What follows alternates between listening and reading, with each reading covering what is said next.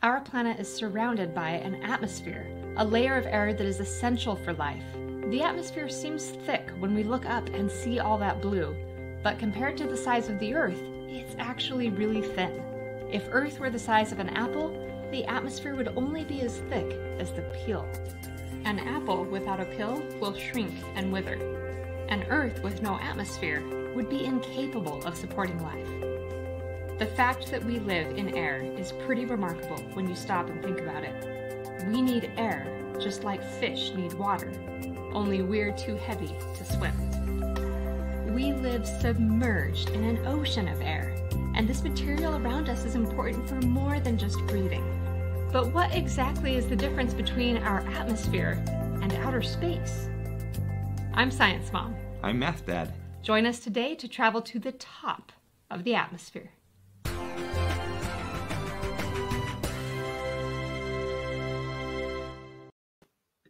Hello, thank you for joining us if you are watching the replay or watching live as we broadcast from Nevada. Today we are going to be learning about the top 2 layers of our atmosphere. We have 3 fun experiments, and then we have a Where in the World mystery and some quiz questions for you to see what you learned.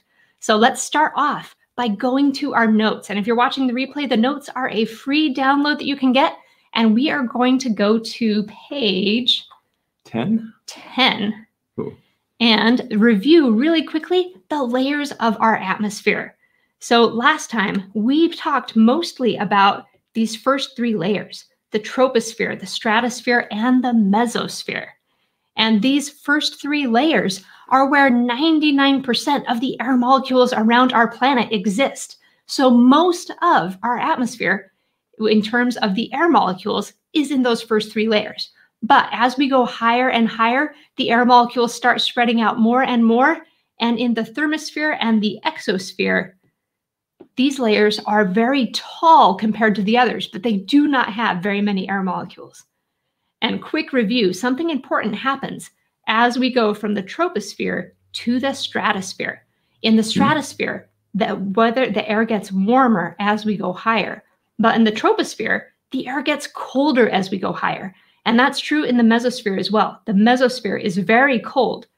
But why do you think the thermosphere has the name thermosphere? Ooh, thermometer? Because that's where they make thermometers. That is not where they make thermometers. Any other ideas? They make thermoses? That is not where they make thermoses. But thermo means heat.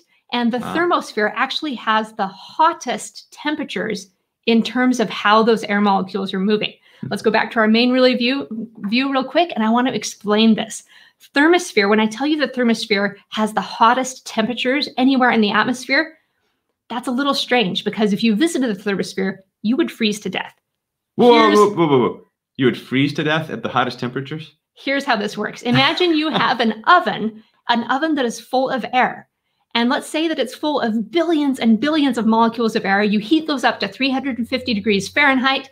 When you open up the oven and the air comes out, what are you going to feel? Oh, I feel this huge heat wave. And you're like, You do. You feel a heat wave when you open up your oven because it's full of so much air. But let's say that you only had 1 molecule of air in your oven and you heated that molecule of air up to 2,000 degrees Celsius. And then you opened up your oven door. If there was only 1 atom of air, let's say it was argon because all its friends are gone, just 1 atom of argon heated up to 2,000 degrees Celsius. When you opened up your oven door, would you feel that molecule of air? No, most likely, because just 1 molecule you're not going to feel. No, 1 molecule you're not going to feel, and most likely that molecule is not going to hit you as it escapes from the oven. The thermosphere is the same way.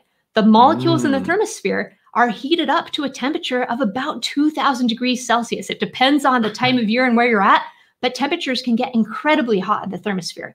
But those molecules are spread out so far that we actually wouldn't feel them. There's not enough air for sound waves to travel in the thermosphere, and there's not enough air to transfer heat to you. It actually feels like a vacuum. Ooh. Nice and cold. Nice and cold. And when we say vacuum, we're not talking about a vacuum like what you clean with. We're talking about the vacuum of outer space. So the absence of any molecules. That's what a vacuum actually is. Yes. Okay. Exactly. Let's watch a really quick video that shows you the thermosphere. This is the International Space Station, and it's traveling through the thermosphere. Does that look like you have a whole bunch of air molecules? Well, you can't see air usually, but yeah, it looks pretty It looks empty. pretty much like outer space, and it feels like outer space to us.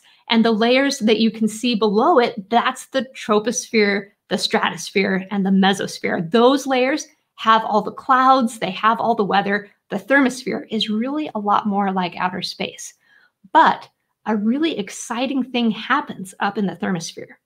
You see, our sun is our best friend, but also our greatest enemy. Oh. The sun gives planet Earth life because it sends energy our way, and that's why photosynthesis works. That's why our planet is warm.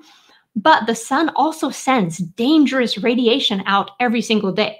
And without the atmosphere to block it, we would be in big trouble. Oh. And some of that dangerous radiation, when it hits the thermosphere, it splits atoms apart into protons and neutrons and electrons.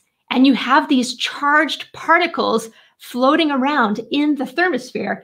And if there are enough of them, sometimes the atoms of oxygen and nitrogen that get charged, sometimes they emit energy and they glow.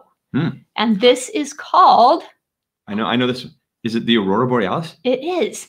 This is the Northern Lights. So this is happening mostly in the thermosphere, although the thermosphere sometimes changes how thick it is, how wide it is, and sometimes it can be a little bit lower. Sometimes the Northern Lights can be a little bit higher, but most of the time they are in the thermosphere.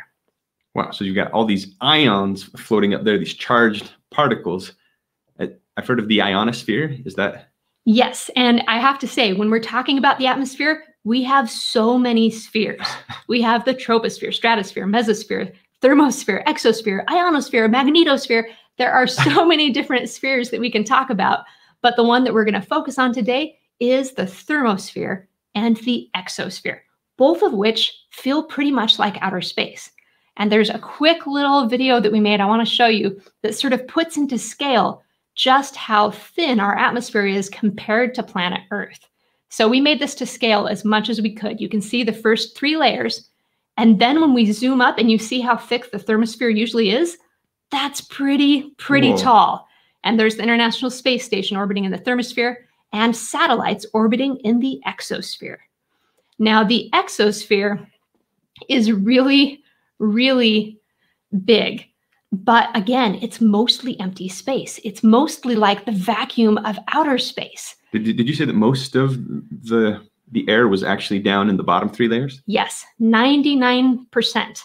A little even higher than 99% Wow. is in those first 3 layers. So when we talk about what the boundary is between air and outer space, that's actually a really hard question to answer because air is getting thinner and thinner as you go up higher and higher. And when we talk about the exosphere, where you just have a couple molecules of air every kilometer or so, it really feels a lot like outer space. And where does the exosphere end? Well, some scientists say it doesn't end until you get halfway to the moon. Oh, wow. That's enormous. And other scientists say, no, that really is like outer space. You know, it ends about 1,000 kilometers above Earth. It all depends on who you talk to and what definition you want to use. There's no clear boundary, though. There's no clear boundary. But the most common used boundary is actually right above the mesosphere. So I'm going to go back to our notes real fast on page 10. That's where the thermosphere starts. This is, yes, well, this is the boundary where most people say outer space begins. Oh. Most people say that right here at about 100 kilometers, right above the mesosphere, most people say that's where outer space begins. So here you have the atmosphere. And here you have space. That is one definition that people will use. But of course, the thermosphere is a little bit different than outer space. Okay. All right. There are 2 other pictures I want to show you really quick, and then we're going to go to our 3 experiments. All right. So remember, and this is super important to understand, air has weight. And air is full of molecules. If we're at sea level, we have lots of molecules. But if we go up higher, up towards the stratosphere, we don't have as many molecules. And that makes a big difference with how air behaves. We can't breathe at those higher elevations. We talked about that last time. Yes. So we cannot breathe in the stratosphere or the mesosphere or the thermosphere especially. But air down at sea level, air has weight. And I have a quick thinking question for you. Okay. I have a box here that is about a half of a cubic foot. So this box, if I were to fill it up with air, ta-da, it's full of air. How much does the air weigh? And one way to think about this is how much lighter would this box be if I took all the air out? Well, the air can't weigh very much, right? It's got to be just like some tiny number. It's going to be a pretty small number. Any ideas? How much does this weigh? If you're watching the replay, I want you to just take a guess, say it out loud. And if you're watching live, you can put a guess in the chat. How much does the air in this box weigh? And I think Math Dad's right. It's going to be less than a pound. So if we wanted to get a pound of air, how many of these boxes would we have to stack together? Yeah, I was going to guess it was less than an ounce even, but yeah, that's... Yeah. We've got some good guesses coming in. Melinda guesses that it's 0.0009 pounds, so less than an ounce. I'm seeing several other guesses that are also guessing less than an ounce. So it turns out that it's about 0.07 pounds. What we would need at sea level is 26 of these boxes together. 26 of those filled up would be 1 pound of air. Yes, if we got 26 boxes together, that would weigh about 1 pound of air. But if we travel up to Denver, Colorado, and we're a mile above sea level, then 26 boxes is no longer going to weigh a pound. It's going to be less than a pound because the air molecules are spread out more. Oh. Guess how many boxes we'd need, Math Dad? Do you have a guess? So if we need 26 at sea level to make a pound, how many boxes are we going to need up in Denver, Colorado? 29. 43. Oh, wow. That's quite a few more boxes. Yeah, 43 boxes in order to get a pound. And this is why you notice a difference if you travel from sea level to Denver, Colorado all at once, and then you get off the plane and you say, I usually run a mile in 10 minutes. I'm going to go run a mile right now. You are going to have a harder time running that mile because your body's not used to the air being so much thinner. So the amount that you as a person would weigh is almost identical at the two locations, but the air pressure drops because those air molecules get spread further apart. And there's another way that we can make air molecules get spread further apart, and that is by heating up the air. So our first experiment that I'm going to do is called egg in a bottle. If you'll hold that egg, Math Dad, I'm going to... This is a bottle, science mom. If you hold the bottle for me, Math Dad, I'm going to light these candles on top of this egg. And when I light these candles, the air above them is getting hot. And it is going to get less dense. That means that those molecules are spreading out in exactly the same way the air molecules spread out at higher elevation. Watch what happens if we carefully... Whoops. My candles almost went out. Oh, one of them did. There we go. Sorry, I was trying to be helpful. I didn't want to burn the bottle. Here, I'm going to put them closer together so that other candle lights. Now they're lit up. Oh. Oh, no.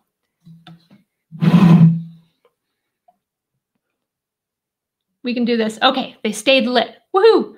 And I'm going to stick the egg right in the bottom. The candles went out because they used up all the oxygen in the bottle. And the egg popped up into the container. Now, here's a question for you. Is there any way we can get this egg out? Or is it stuck in the bottle forever now? Because I'm not going to be able to shake it out.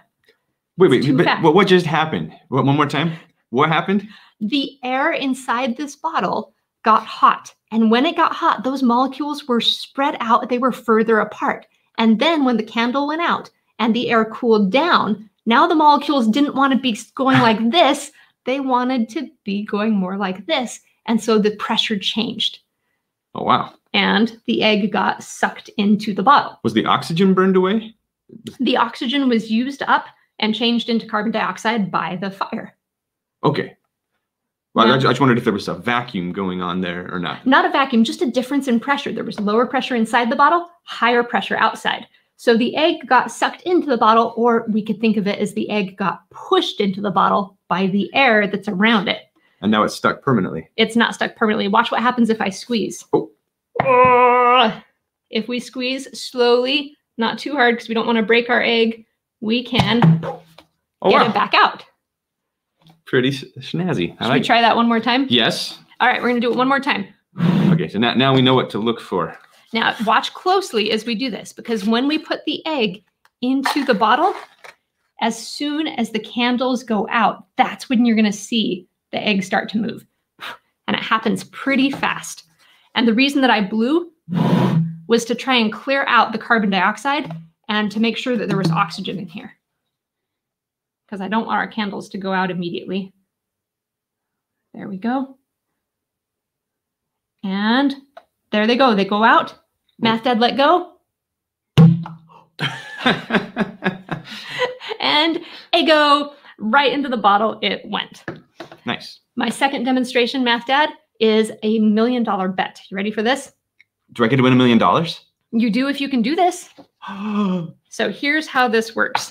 I have a bottle, just an empty 2-liter bottle, and I have a little thing of toilet paper. I'm going to make a small little wad of tissue. You're balancing that on your chin? Yeah, is that how I win the $1 million? No, that is not how you win the $1 million. Oh, man. You win the $1 million by blowing this tiny little wad into the bottle. So this doesn't seem very hard, right? I'm going to stick this right here on the edge. Let me turn so you can see it. See, it's balanced right there in the bottle. But here's the rule. You can't touch the bottle. I'm going to hold it right like this. You just have to blow it inside. So I used to be poor, and now I'm rich. Wait a minute. Do you want to try again? Yeah, okay, that was a warm-up. Didn't count. I'll give you 3 tries. Do over, everyone. And I'll even make this little wad of tissue a lot smaller this time to make it a little easier for you, Math Dad. Okay, good. Now, this is super light. If I put it on my hand and blow, I can blow it really easily. I'm setting it right here on the edge. Come on, Math Dad. This should be an easy. All right, I'm going to blow super hard this time. What? And it came right out. It even shot back and hit me. Last chance. Last chance, Math Dad. Let's see if you can do it. Okay. Something's wrong here. So you blew hard. Maybe you should try blowing soft. Do you think that'll help? There are a couple suggestions for that. All right. You didn't blow it in. Oh. You didn't blow it in. I accidentally pushed it too far. Okay. There we go. Oh, blowing soft didn't work either. It didn't. It turns out this is an impossible challenge because of science. This bottle is already full of air. And if you don't have the force blowing air connected to this, there's no way that you can blow that little piece of tissue paper in. You can try it. It's kind of like the air is bouncing off the air that's already inside the bottle. And the little piece of tissue is so light that as soon as the force of the air hits it, it hits the air that's already in the bottle and pushes it right out. Because the only way, remember that piece of air tissue is not blocking the entire bottle. There's a little gap above. The only way air can go into that gap is by pushing on air that's already in the bottle, and the air already in the bottle pushes that piece of tissue right out. Is it the Bernoulli principle as well, with the air flowing along the outside, creating a lower pressure? That might help just a little bit, but the main thing is that the bottle's already full of air. Next time, my hopes and dreams were crushed. So your hopes and dreams, hang on to those, because our third one might make a little bit of a mess.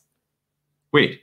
We have one more experiment. We did 2. Now we have a third. Hopes and dreams, are those nightmares? Or what's going on? Don't worry, Matt. I put down towels on the floor because I know you don't like messes, and we're going to try to keep our floor dry. So I have a vase of water that I'm going to pick up right here. And this vase of water it's pretty much all the way full. The water level goes right up here. In fact, I'm going to fill it all the way to the top. There we go. It's completely full. Don't worry, Math Dad. The towel is catching the water. I'm going to put a piece of plastic on top, and then I'm going to turn it upside down and let go on the bottom. All of that water is staying in the vase, and the reason why is air pressure. There is pressure pushing on this lid and on the vase and on me and on you all the time. And it's about 15 pounds of pressure. So that means as long as this water doesn't weigh 15 pounds, I should be able to do this trick with an even bigger container. Should we try it? Maybe. So here's this vase. Now let's try. Oh, guys. Oh, she's going to make a mess. Let's try a bigger container. Now, I don't have a plastic lid big enough to cover this, but I do have a cereal box. And if I take this cereal box and put it over the top and turn it upside down, it should work because the water in here and the lid combined, they don't weigh 15 pounds. They weigh a little bit less. Come on, Cheerios. You can do it. It's a little slippery. Whoa, but we did it. Woohoo! Whoa. It is staying. All right, Math Dad, I need your help. That's crazy. Flipping it back upside down. There we go. Should we try it with an even bigger one? Oh, I don't know. Oh. All right. You're making the chat nervous. We wouldn't want to make them nervous. I think the chat is excited. I think Math Dad's the only one who's nervous. But you don't want to give them a heart condition. So this weighs even more.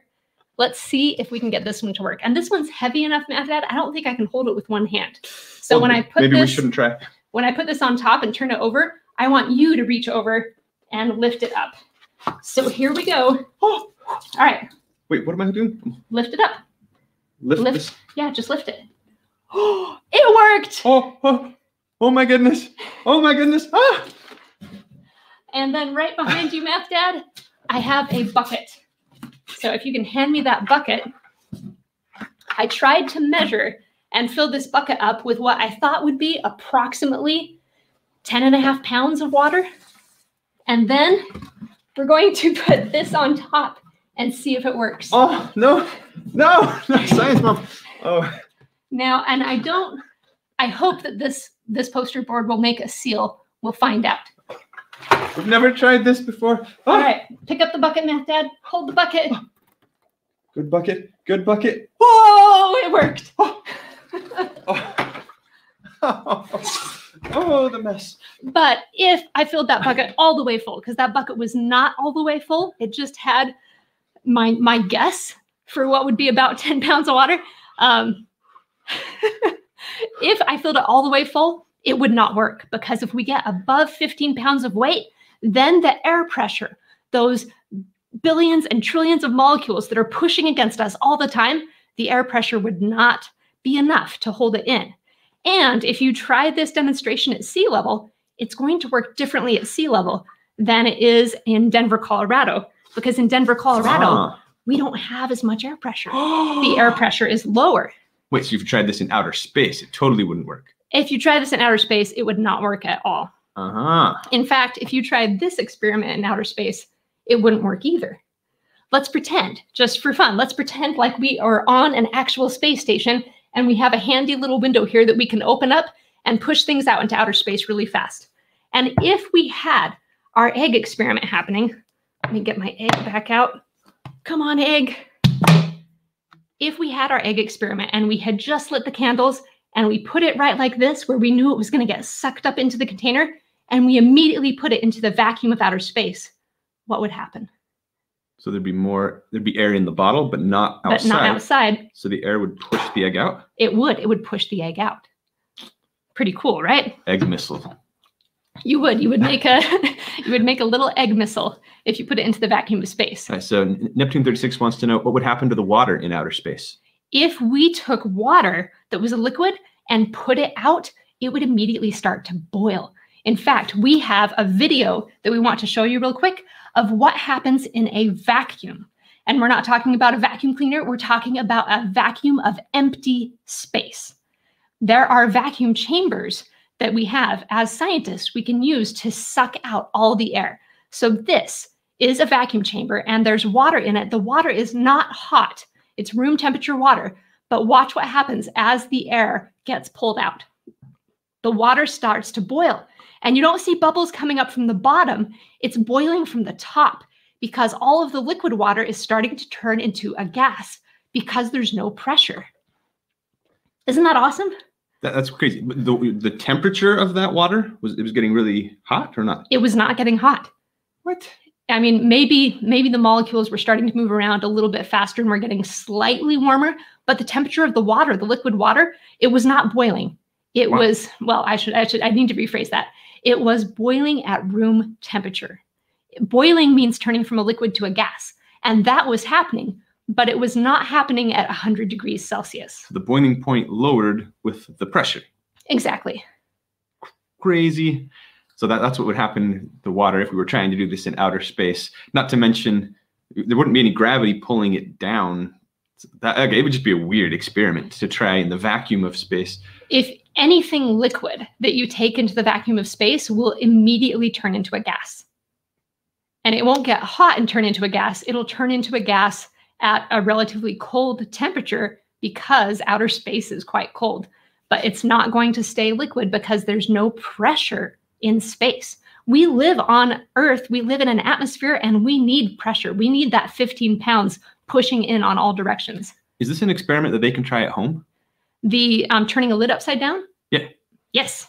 But always, before you do experiments at home, always check with your grown-up first. Make sure you have permission. I'll tell you, doing it in a bathtub might be a better idea. Would soap affect the experiment?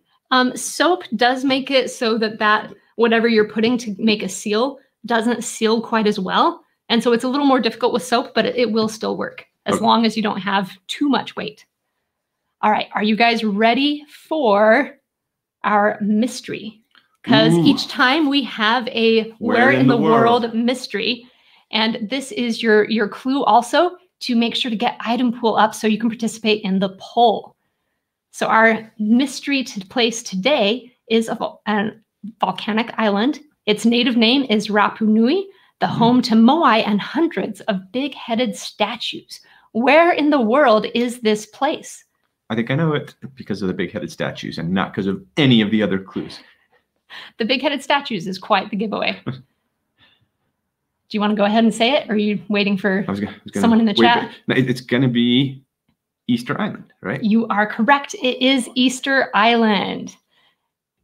Easter Island, and this is the drawing that is in the notes that you can match it with. Page 30. Belongs to Chile. Chile is the country that has claimed this location, but look how far away it is from Chile. Oh my goodness. That's more than 2,000 miles away. It is one of the most remote islands in the world, and it is home to a lot of really large statues called moai.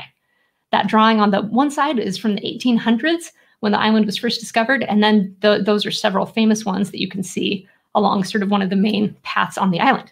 Cool fact about Easter Island, it used to be populated with a tribe of people. But when it was discovered in the 1800s by European explorers, not a single person lived on the island. And there was not a single tree on the island either. And archaeologists think that the reason that people abandoned Easter Island was because they cut down every tree. And once the trees were cut down, then they couldn't make boats to fish, and everything collapsed. Oh no, it's kind of like the Lorax. Yeah, don't cut down all the trees. Bad idea. All right, let's pull up item pool. Wait. Before I've got a question. Okay, vacuums kind of suck things out, right? Or maybe the vacuums don't suck. Maybe it gets pushed. Air pressure pushes. You can think of it both ways.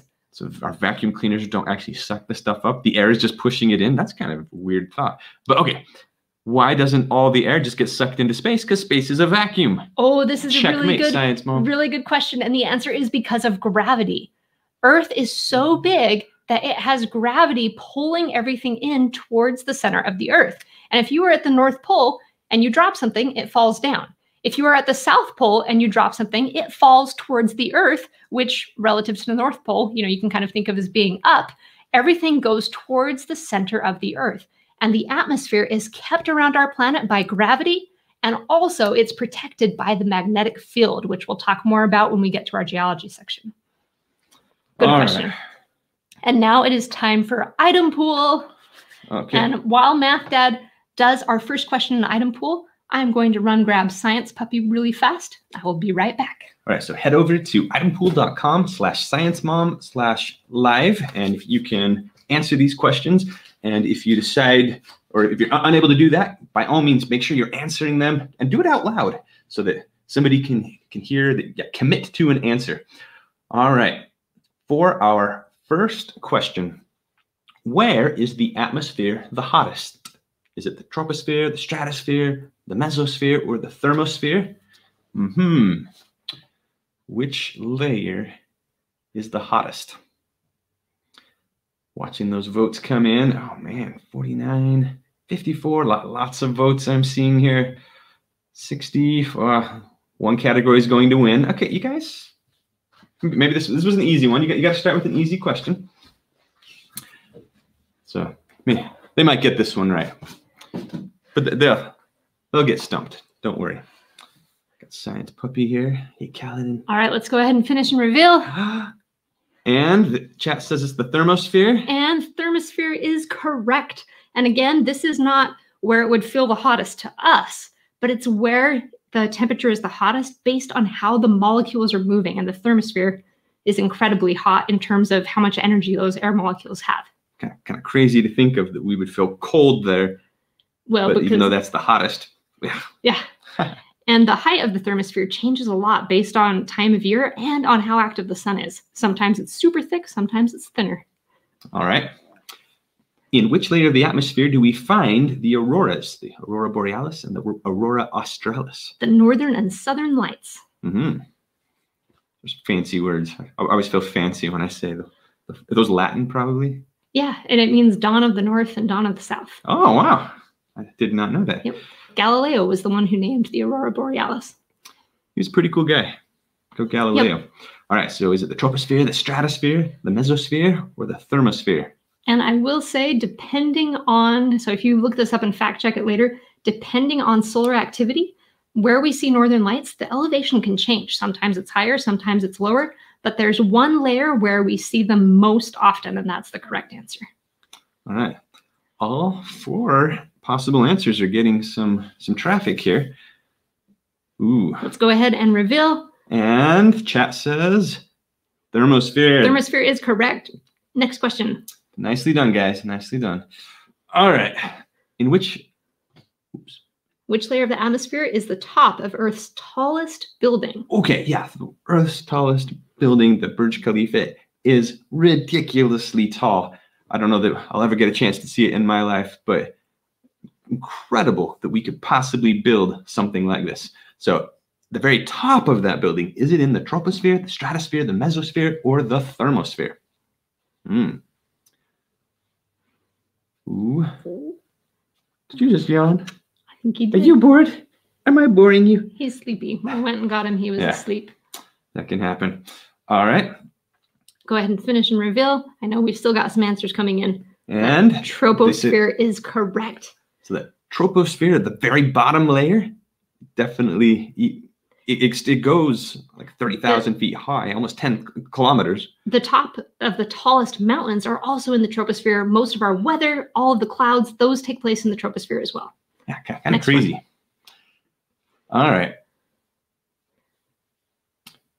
Ooh, this one is a tricky one, and I want you to just give your best guess. I've got a picture here of Carnegie Hall, which is massive. And the question is, basically, how much does the air in Carnegie Hall weigh? So if we were to fill it up, this giant, pretty famous auditorium. Yeah, that main auditorium can seat more than 2,800 people. So it's really a big room. And you can see from that picture, the ceilings are really high. How much do you think all of the air weighs? 0 pounds, 250 pounds, 1,800 pounds, 70,000 pounds. I mean, that's an awful lot, but take a guess. Yeah. And just take your best guess. Don't worry if you don't have time to crunch the numbers and do the math. No. Just take a guess. We haven't given you enough information to do any real math here, but yeah, some intuition. And I guess we did kind of talk about the boxes earlier and how many boxes it would take to weigh 1 pound of air. That's right. All right, let's finish and reveal. I'm real curious about this one. All right. This is the one I'm going to stump them on, Science Mom. They said C. They said 1,800 pounds. It was the most popular. The answer is actually 70,000 pounds, you guys, which is crazy. That is so much. So here's one way to think about it. How many boxes of this size could you fit in Carnegie Hall? Carnegie Hall is big enough. It turns out the answer is about 2 million. And all of the air together, it weighs about 70,000 pounds. If you took all of the air out of Carnegie Hall and made it a vacuum, it would weigh 70,000 pounds less than what it weighs right now. Yeah. All right. Do I get a victory dance for that? You do. All right. You're going to do it right now? Yes, but I'll start the next question here. So if you poured out a bucket of water in outer space, what would happen? So would the water get cold and freeze solid? Would the water become hot and boil away? Would the water get cold and boiled away? Or marmoset? There's a non sequitur for you. All right, Math Dad, enjoy your victory dance. Woo. And I have to say, that was kind of a sneaky question to get your victory dance on. But it's a fun one. And I bet everyone is going to remember that air, if you add up a lot of it in a really huge space, it actually weighs a lot. Kind of weird to think of. Yeah. So next time you're in a, you see a football stadium or anything else where it's a really huge space, imagine to yourself, there's maybe even 100,000 pounds of air in a big space like that. Oh, football stadium. Football stadium would be even larger. Yeah. All right.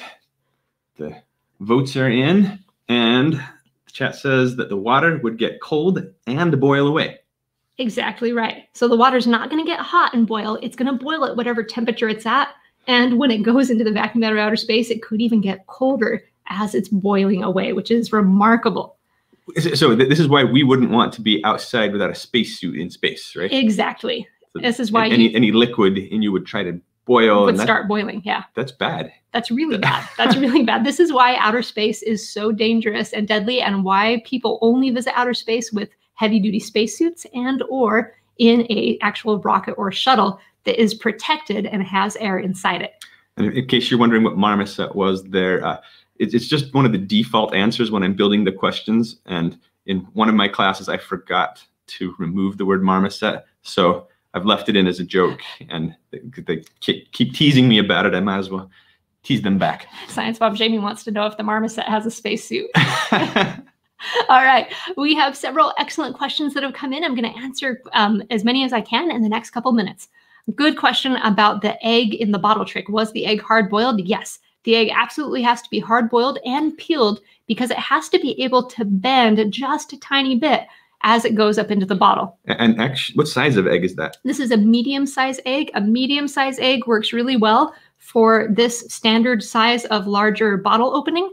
A large egg is actually too large, and when it gets sucked up, it will break into smaller pieces. It will break as it goes in. This is I'm so glad you asked, because if you tried this with a raw egg, it probably wouldn't work, but even if it did, it'd be messy, right? So good question. It would be hard to stick candles into a And what type of bottle is that with the right size opening? I think this was a V8 bottle, but just this is kind of the standard larger bottle size. So obviously a pop bottle with this smaller opening is going to be too small. You just need the next size up. Okay. And then a great question from Elizabeth. Are you skydiving in that video at the beginning, or is someone else? That was someone else. And that's what my daughter said too when she saw the video. She was like, when did you go skydiving and how come we didn't know about it? No, that's from just stock footage. Quinn asks, is the heat of the thermosphere what makes meteors melt? Excellent question. And it is actually the speed of the meteors that makes them melt. It's how fast they're going. If somehow you were able to drop a rock up into the mesosphere and have it not be traveling as fast, it's going to start traveling faster and faster as it's going down. But if it were not traveling fast, it would not melt or heat up at all. Meteors, when they enter the Earth's atmosphere, are typically traveling at speeds that are almost unimaginably fast. We're talking way faster than anything else moves on our planet. And as they hit those air molecules, they're hitting the particles. Yes, the friction of the air molecules hitting them, that's what makes them heat up and then burn up. Very good question. Great question. I'll answer just a couple more. Amaya asks, if there was artificial gravity on the International Space Station, then could you run a mile with the same reaction as if you ran a mile on Earth? This is a great question, and I'll answer. If you are on a treadmill, you actually don't need artificial gravity. If you are on a treadmill, as long as you have the same air pressure that you're used to, your body's going to perform pretty much the same way. So if you can run on a treadmill on Earth, you can run a mile in 10 minutes. Then a treadmill on the space station, your performance is going to be pretty similar. But, and you can Google this if you want, but when astronauts run on treadmills in space, they actually have to have straps on their waist to keep them on the treadmill. Is artificial gravity a thing? It could be. We haven't created artificial gravity yet, but if you had a space station that was spinning, then centrifugal force or centrifugal force would push people toward and things toward the outside of the spaceship, and you could kind of mimic. You could gravity mimic gravity that way. Gotcha. Okay. Right. What about the coldest place in the atmosphere? Oh, great question, Amy. The coldest place in the atmosphere is the mesosphere. So the top layer of the mesosphere, temperatures get down way below zero and like negative 89, 90 degrees Fahrenheit or Celsius, sorry. That's the coldest place in the atmosphere. And then the thermosphere and exosphere, both of those, the molecules are getting so much radiation from the sun that they actually have a lot of energy. And we say the temperatures are high, even though it is almost a vacuum. And then last question, a clarification from Abby. If you drop something in the South Pole, it falls up. This is a great question. So if you drop something anywhere on Earth, it will fall towards Earth. But if you are looking at Earth from outer space, the directions that something falls from the North Pole and the South Pole, technically, if you're watching from outer space, it's opposite. Opposite. Yeah, because they're both going towards the Earth, but things always fall down towards the Earth. Natalie asked an interesting question about the $1 million challenge. Did the size of the opening in the bottle matter? That is a great question, and let's test it out right now. Matt, I'm not offering you $1 million for this one, but see, this container has a much bigger opening. Yes, it does. Let's see what happens if we carefully balance this little ball of tissue paper right there. Can Math Dad blow it in? Nope. So, okay. I wonder if we did, there's a really big opening, if that would work, or if... I think it's still, once air starts to go in above that little thing of tissue paper, I think it's going to bounce it back out. But what if we do a small one, and what if you blow softly? Still comes out. No. So this would be a fun one to experiment with. All right. We are out of time, you guys, but thank you so much for joining us. And before we go, I do have a couple special birthday shout outs that I want to do real fast. So a super happy birthday to Dane Jr., who had a birthday last week, to Aubrey, to Liam in Alaska, who turned 11 yesterday, to Emin Bandayan, who turns 11 today. Happy birthday, Emin. To Lindy, who turns 10 tomorrow, and to Margot Sanchez, who has birthday today. Happy birthday, you guys. We hope you have a wonderful day. Work hard, grow smart, and we'll see you Friday.